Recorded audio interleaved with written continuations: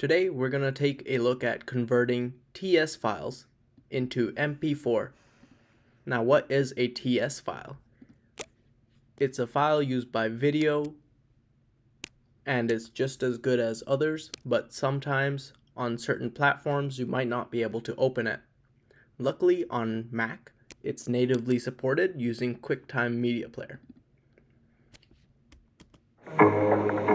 Here you can see that this sample video I downloaded in the TS format plays perfectly fine, stock, without any extra third-party apps. But let's say you needed a MP4 file of this video. Now how could you do that? You could go on Safari, Google Chrome, or Edge, depending on your laptop or desktop, and do it online. However, there's a much easier way with much more functionality. Introducing WALTR PRO. I love this thing. And in a bit, I'll also talk about the universal license, but don't worry about that for now. WALTR PRO, look at this beautiful piece of software.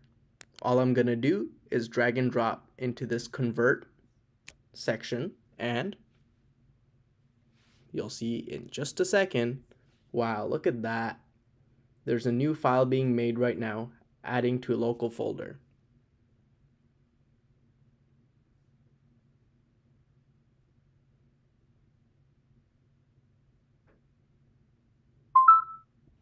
Just like that.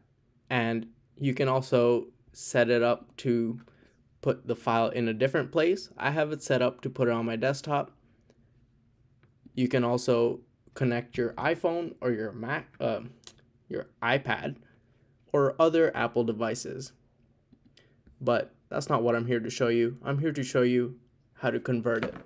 Now, as you can see, this is now a MP4 file, and this piece of software beautifully converted it. And it's really that simple. Now, where do you get WALTR PRO? I'll show you. Over on Softorino.com, you can find it under Products in WALTR PRO. This is an awesome piece of software, and I love it.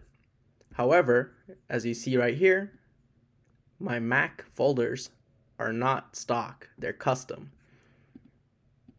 And that's part of the folder colorizer for Mac. But instead of buying them individually, you could get them all in one with one subscription and more. WALTR PRO, folder colorizer for Mac, iRing, these three things I use all the time. Some of you might want to look into SICK too, and if you're on Windows, there's more. So check out WALTR PRO, check out the universal license because you want to get the rest of those, and also support Ukrainian companies. It's really important to all stick together. I hope you like this product.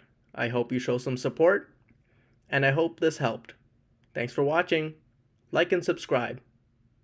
See ya.